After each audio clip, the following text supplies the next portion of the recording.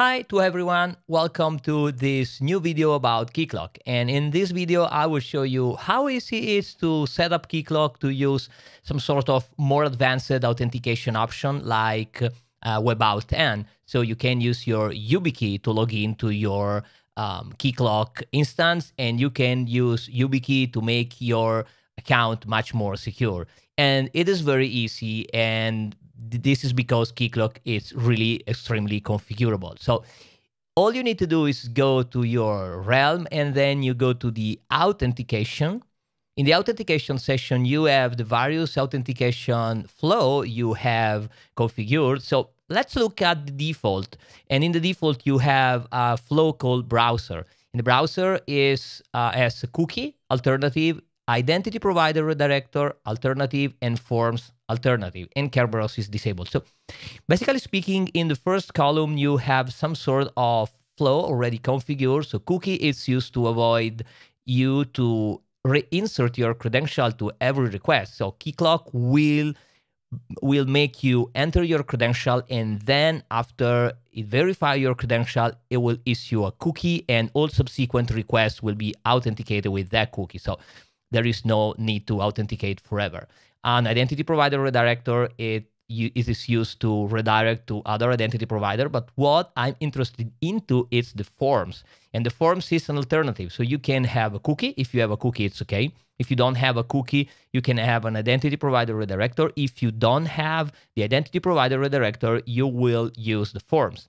And then you see the second column. So this is UI you can get used to. It's not so clear, but actually it means that the form flow it's based by other subflows. So username, password, form, it's required. It does means that when you log in with the forms account, you need to use, absolutely, you are required to enter username and password.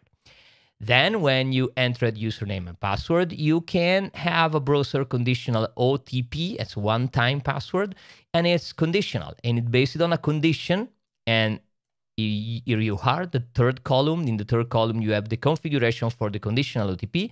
So the condition is user configure is required, and the OTP form required. It does means you need to required enter username and password form.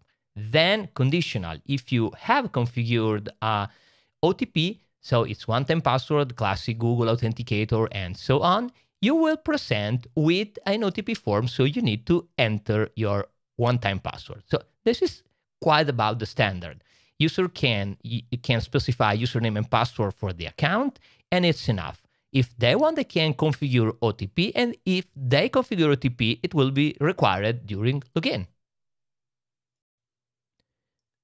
The good thing about KeyCloak is you don't need to modify the browser. So you leave this as is. You can create a new flow, and I've already done, and I have created a browser flow called Browser WebAuthn.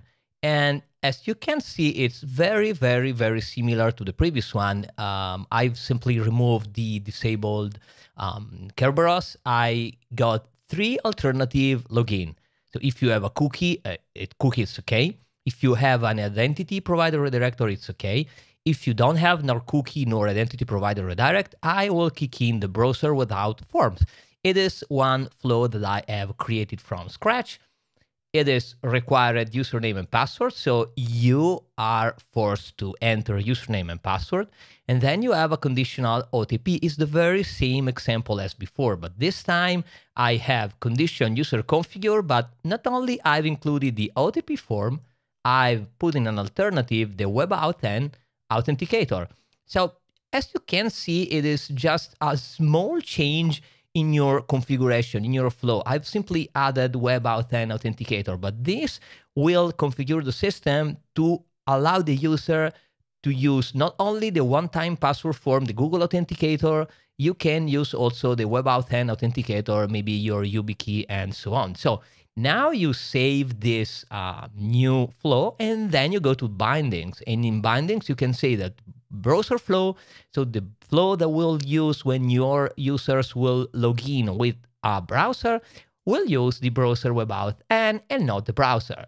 Everything is configured, and user now can register their Yubikey or other FIDO true key in their account.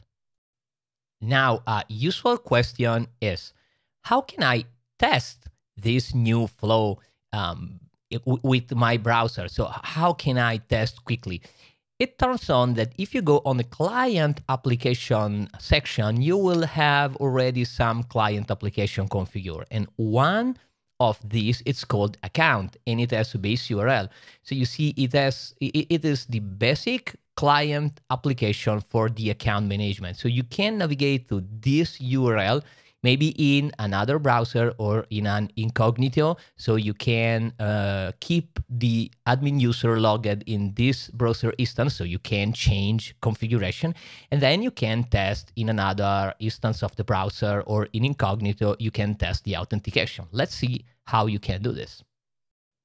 I've navigated to the previous URL, okay, and I'm in private, so I am not logged in. I can sign in. So the authentication flow tells that I have no cookie, I have no other provider. So the only thing I can do is log in with the flow, with the username and password flow. So I have my username, and I'm copying the password from my password manager, and then I can sign in.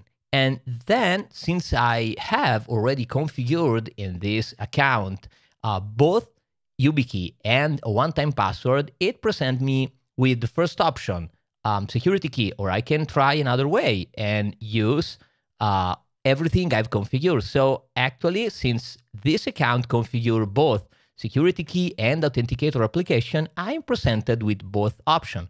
So I can use security key. Now I need to press sign in with security key, and I need to insert the key in the port.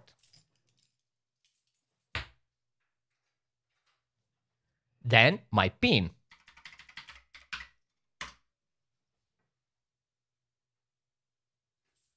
I touch my security key and I'm in. So now I'm signed in as user Gianmaria Ricci, and you can go to the signing in account security. So you can update your password, and as you can see, you have your two-factor authentication methods. So I have one authenticator application. It's a standard Google authenticator application and so on. I call demo, and I can remove, I can set up another authenticator application, and then I have my security key. So every user can can manage their security in completely autonomy. So they don't need anything else. You can set up other security key. You can set up other authenticator application. And this is very good because, as you know, having to use your one-time password, your Google Authenticator, can be sometimes annoying for users. They need to take their phone, unlock their phone, and typing the code and so on. And security key are now a much more common way to protect your account, because you have usually your security key on your keychain, like me. Okay, that's a Yubikey. So I can simply plug my key in my USB port, touch, put a pin, and it's very quick to use, and it is very secure. And as you can see, it is very simple in KeyCloak to just modify the Flow login, the Flow browser, to allow user of more advanced login like WebAuthn. So this also show you how powerful KeyCloak is. It's a very really powerful piece of software, and can be really good for the backbone of your authentication procedure and your identity management in your organization. Goodbye, and see you at the next video.